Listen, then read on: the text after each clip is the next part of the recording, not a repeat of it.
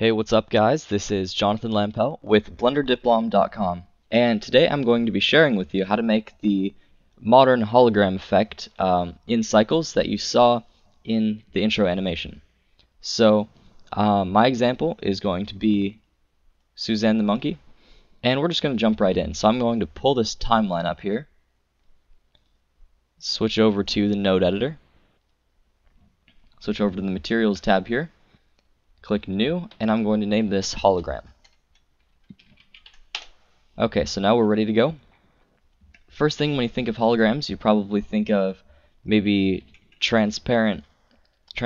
So let's change this diffuse to a transparent shader.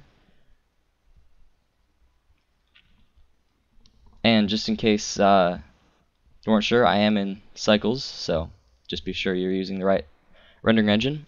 And I can go ahead and change this to rendered view so we can see what this looks like. And I'm going to put a floor underneath her just so that you can see an object through. Okay, so we have our transparency, and I want it to be a little bit bluish, so I'm going to crank that all the way up and add a little bit of blue tint. And I really don't like the dark areas that you can see through, but we're going to fix that at the very end. So we're just going to pretend those aren't there for now. So we also want to make the hologram glow a little bit. So let's add a mix shader. So we can mix that transparent shader with an emission shader. Now this emission shader, I also want it to be a little bit blue. Maybe more in the teal direction. It can be whatever color you want. And I'm going to put it up to a strength of 2. Now to mix this, I'm going to use a layer weight. So just go to input and layer weight, and that way we have access to both the Fresnel and the facing values. You can see kind of what they do here just by playing around with them. And what I'm going to do is I'm going to add a converter and math. And I'm just going to add these two values together. I don't think clamp makes a difference in this case. So I'm going to add them together with a value of about 0.15. So the majority of this is transparent, while just 0.15 of it is coming around the back. So we want the edges to glow. That's the point. And again, we'll fix this light coming through from the back. We'll fix that very, very soon. So the next step that I want to do is add some wireframe just to make it look cool, a little bit stylized. So let's add another mix shader. Just Shift D to duplicate. And I'm going to add an input and wireframe. And I'll feed the factor into the factor there. And you can see that it's now mixing. But we want that to be an emission. So instead of being all black, although it does look kind of cool, I'm going to take this and plug it right in there. Now you can see that those lines are way too thick, so I'm going to turn on pixel size. And what that's going to do is, instead of making it an absolute size, no matter how much you scroll in, it's going to reference how big the pixels are. So no matter how far or how close you are to the image, or to the monkey, it'll always appear the same size. So I'm going to put this at a value about 0.1. So it looks nice, kind of high detail when you're up close, and you can still see all that detail when you're far away. So that's kind of up to personal preference, but I found that works the best for animations.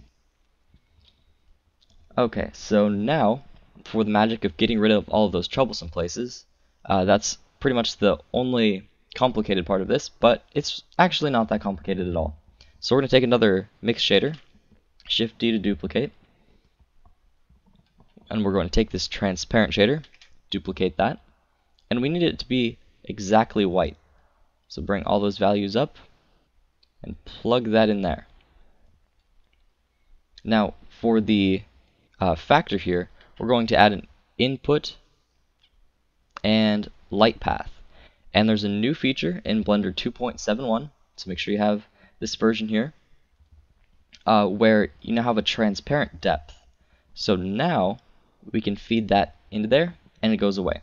So what this is doing is it's seeing how many layers of transparency it's going through.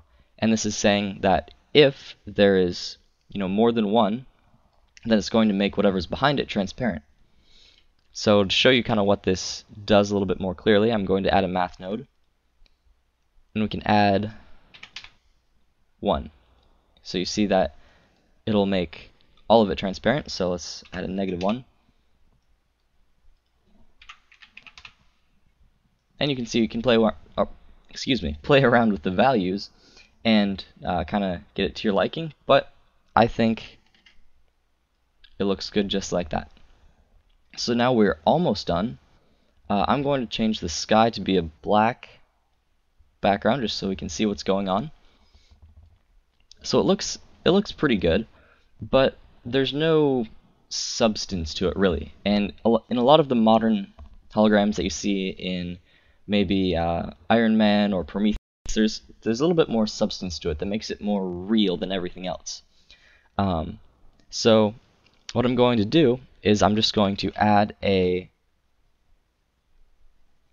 volume, where is it? Volume absorption right there.